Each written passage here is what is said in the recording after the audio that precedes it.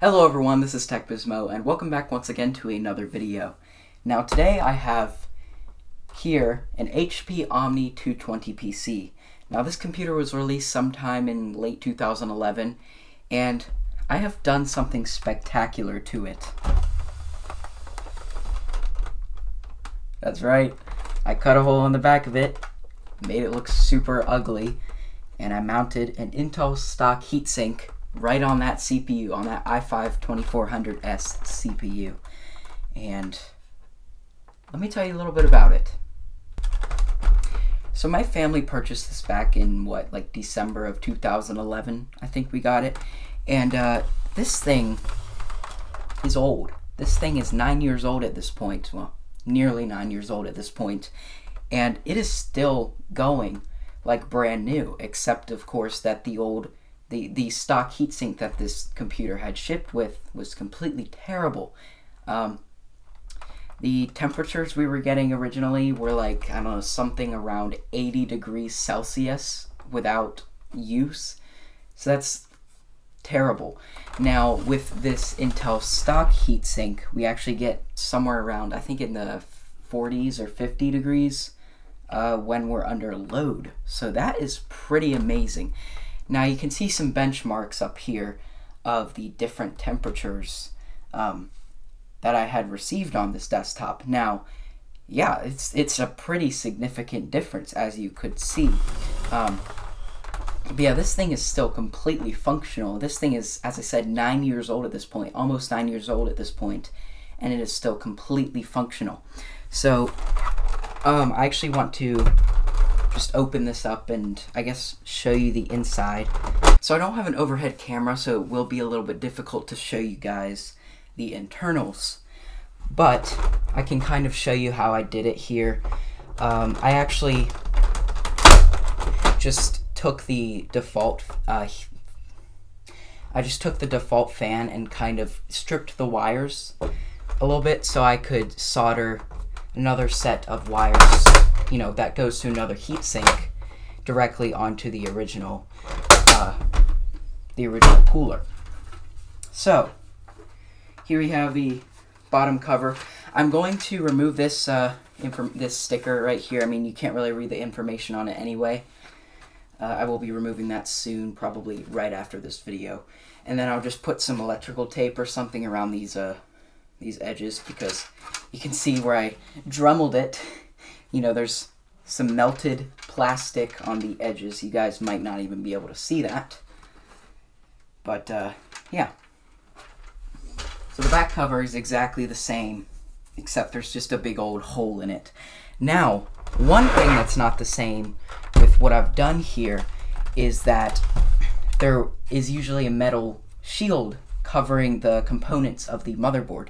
And I'll actually go retrieve that really quickly so I can show you what I'm talking about. So yes, originally this guy actually came right on the motherboard. So it would be this over the motherboard, as well as the heatsink and the fan. You know, just sit right there. But it no longer fits with the Intel heatsink that I've stuck on there. You can actually see, you know, how this fits in. The ports just line up perfectly. But yeah, so once again, I had to cut a hole in the back of that because of this heatsink. And this is not my permanent choice of heatsink, because I'm planning to put something more overkill on this in the future, because this is not the only video that I'm going to be making on my HP Omni over here.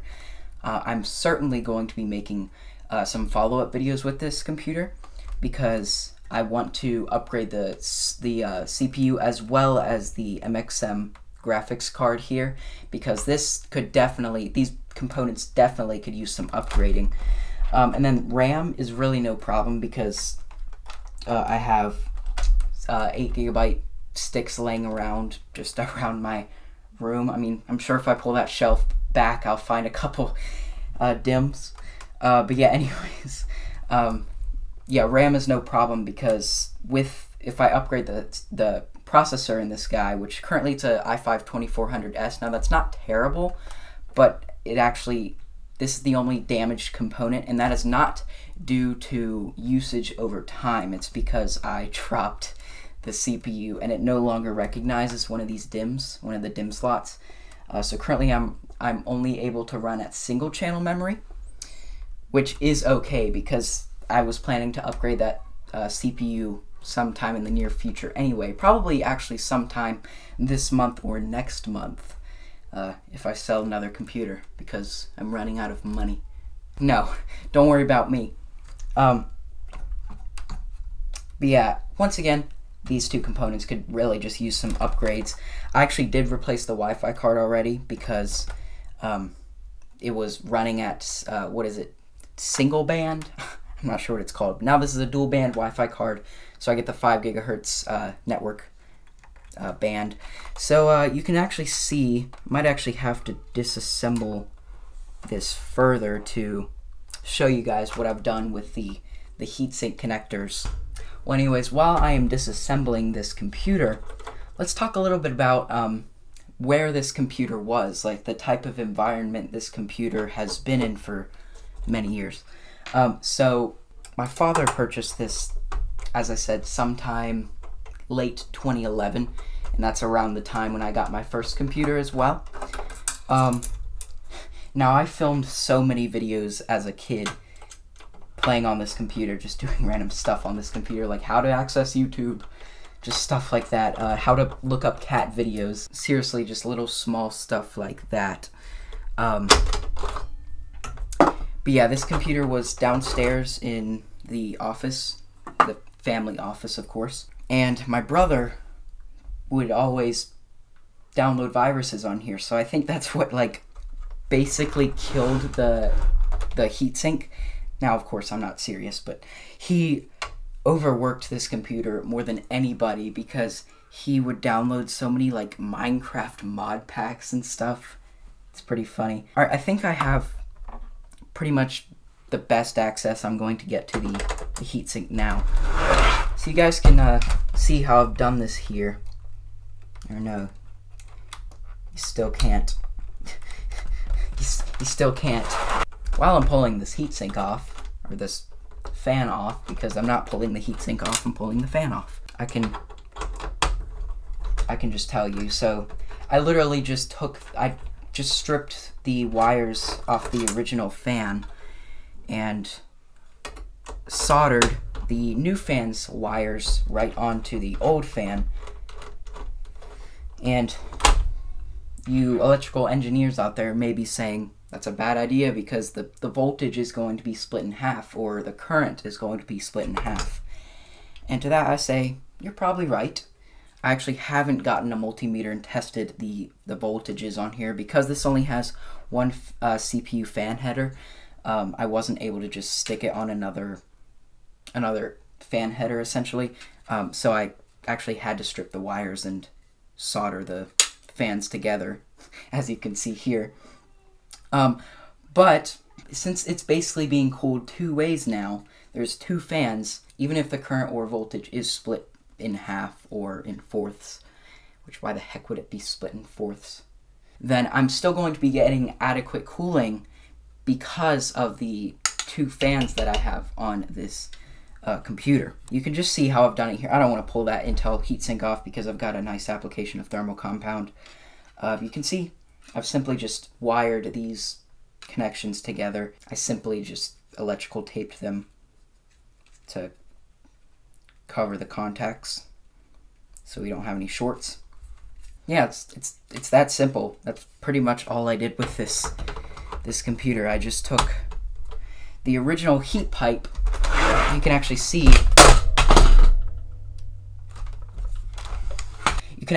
the original heatsink for the CPU here, where the heat pipes are supposed to be going from here onto the integrated heat spreader. Now, this is a terrible design. It actually does cool the graphics processor pretty well. And the way I actually had this is, since I kept the original fan and the original heat pipe for the graphics card, we still get the same... I'm dropping everything today. We still get the same cooling that we got when we had the original CPU heat pipe. So nothing has changed in terms of cooling for the graphics processor. It's exactly the same as it was when it shipped, or when HP designed it, when HP manufactured it. Yeah, honestly, I think this is the way that HP should have done it in the first place. And the reason why is because you get so much benefit in terms of cooling when the cooler is directly on contact with the IHS. If there's a heat pipe going from here, that doesn't even compare to something like a standard desktop cooler. This is cooling a desktop CPU with a laptop heat pipe, pretty much, because since laptop CPUs generally consume a lower wattage rating than desktop CPUs, you know, you're not going to get any problems cooling this way on a laptop CPU because it's a laptop CPU. The wattage is much, much lower than the TDPs of these desktop chips. Okay, so what I'm trying to get across is that desktop CPUs are generally a higher wattage than laptop CPUs, and therefore, with the higher wattage results in a higher temperature. So yes, the higher the wattage, the higher the temperatures you will be getting in a standard desktop CPU.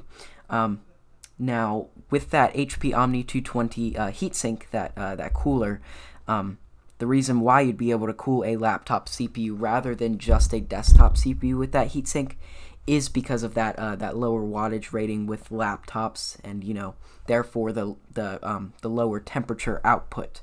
So yeah, that was just to clear up any confusion, because I know that part of the video wasn't super clear for you guys to understand, but hopefully you guys understand it a little bit better now. Really, HP should have just gone with their own sort of right-on contact CPU cooler design. Even if we're sacrificing the design, the physical appearance of the desktop for performance and for cooling, because I would certainly rather have a cooler and faster performing CPU rather than a pretty computer that doesn't perform well at all. Yep, those are just my thoughts, and this is basically just what I've done with my HP Omni 220 PC. As I said, this is not the end of seeing the HP Omni 220 PC. There are certainly going to be more videos about this desktop, and the reason why is because this thing is still pretty upgradable. Like, I can throw any LGA 1155 CPU in there. Now, of course, every time I boot up the system, I'll be getting an error that'll say incompatible CPU, because this motherboard was not designed for those CPUs. But as long as I get a CPU of similar wattage ratings, then it will not damage the motherboard, and the CPU cooler that I've chosen should be enough to cool, I don't know, a 3rd generation i7 CPU. Because yeah, this is a 2nd generation i5. This is i5 2400S, and yeah, that's not a very powerful CPU. It was definitely powerful the time it came out, but in 2020, it's really not that powerful. For Cinebench R20, we actually get somewhere around the 700 range, so as you would expect, that's not very powerful. Like, the computer that I am currently using right now really isn't that powerful. It's an HP Envy X360. It's got an i5-8265U CPU, and it's really not that powerful either.